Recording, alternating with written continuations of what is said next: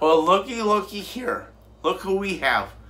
Look at all you guys in this neck of the woods, and your neck of the woods, and my neck of the woods. How you guys doing tonight, today, wherever you're from in this beautiful world? Are you ready for another review?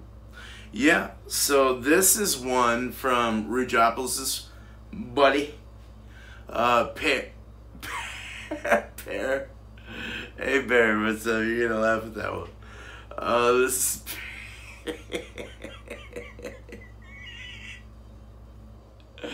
is B.E.A.R. This is his last one that he gave me out of Ridgeopolis' mail call, beer mail. And I saved this for last because it's such a cool bottle. This is from Hardwood Bourbon Barrel GBS Gingerbread Stout. Cool bottle, a little bomber bottle. This they tell you what to pour it in, like a snifter.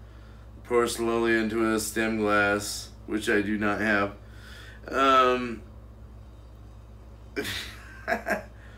I don't know what the percentage is of this, unless I'm dumb and can't see it. Well, fuck it.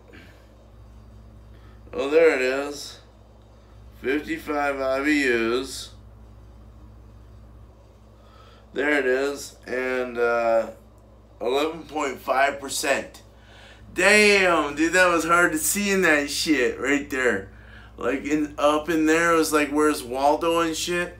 You're like looking for the dude with the fucking hat. Jesus. All right. Thanks a lot, B.E.A.R. Cheers to you, buddy. Thank you for sending me this. You can see him on Facebook as well. I'll get his Facebook link on my description, as well as Ridgeopolis's, in case you need to get a hold of Ridge. He can always hook you up with B.E.A.R. So my next B.E.A.R that I'm doing is a tribute to him, which is all capital letters, of course. B.E.A.R. I mean, not two dots at the end, and then so B.E.A.R, and it's a fucking big beer. It was a big beer. And it was for 11 gallons. I'm gonna get a good portion of it, but I'm definitely gonna send some their way so that they can and some other reviewers that I have in mind to be up on the panel, so we can all check it out. So hopefully it works out. It was a spendy recipe, but it's cool. This is Hardwood Bourbon Barrel Gingerbread Stout from B.E.A.R. Thank you so much, man. This is an 11 point... What the fuck? 11.5% and 55 IBUs. What was that? Was that a spider? Okay, I'm seeing things. So we're gonna pour this now. I need a thing. We got that, but you know, I never used this.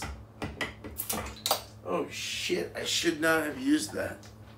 That's okay, it's spit everywhere.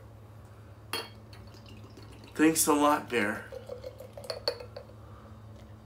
Oh fucking shit. I just poured it out the side of the glass because I couldn't see where I was pouring. I'm gonna have to get that up. Hold on. Holy shit, look at that. In my orb glass, it's got a nice fizzy, kind of sizzly head. It's going down quite fast. It's got kind of a acidic looking head, something like lactic acid or something. Bringing that down quick. It laid it down to like a little rim.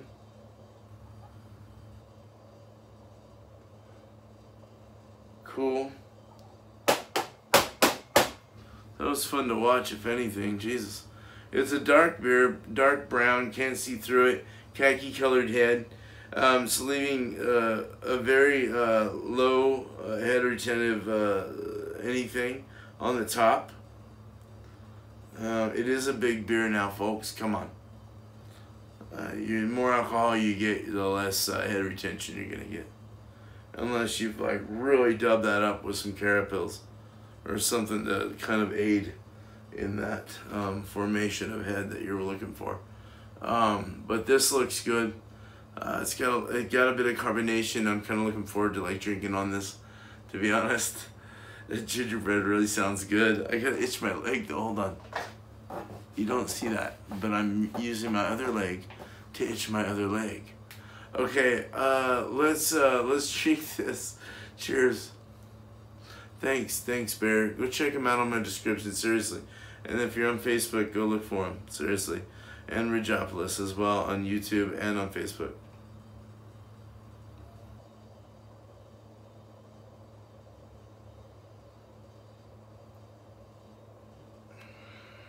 Oh my god. What the fuck, dude? I couldn't even find what I was trying to hold on to. That's fucking amazing, man. What the fucking shit? Hold on now, dude. That's got gingerbread cookies. Like the actual cakey cookie, gingerbready, kind of cinnamon, ginger, almost like a ginger star anise. You know what I mean? Like black licorice. Spice definitely is there, but it's got that cakey attitude that is really, really cool, and it's promising in the end. You're like, ooh, I like that. That's kind of nice. That makes it fun to drink. Hold on a second. Let me get some more of this. There's a little bit of heat in the throat. There's it's definitely showing its temperature of alcohol for sure.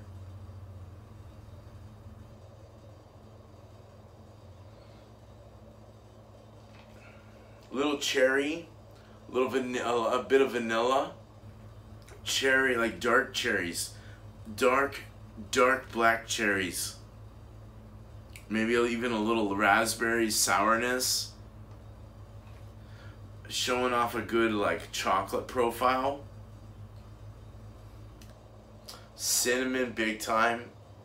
Cinnamon cookies, cookie dough, doughy, desserty. Fucking beautiful. This is a beautiful beer. This is a fucking well articulated beer. Whoever the fuck made this, these guys are awesome. These guys are awesome. You guys rock. Hardwood, keep fucking doing what you're doing. Holy shit, dude. What the fuck happened here? No, this is really good, man. It's desserty. You know, it's like, it's definitely a dessert. It's got a heat. You're getting that jalapeno kind of heat throat from the alcohol. But as far as an alcoholic, if you want to call it an alcoholic off flavor, but it's not like, man, diacetyl is there, but it works with the better ends of it. So it brings out the things that you're trying to find in this beer.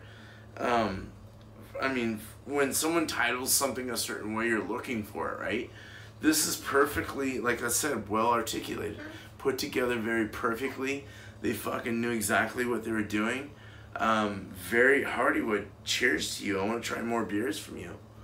Fuck yeah. Thank you so much, B.E.A.R. This is a really good beer. I can see why you sent this to me, man. Thank you. Cheers, man. I would give this like a fucking, out of 10 hops, I'm going to halt at a 9.9, you know, almost 10, just because, you know what I mean? But you know what my intentions are. This is really good. So, overall impression is like fantastic. So, cheers.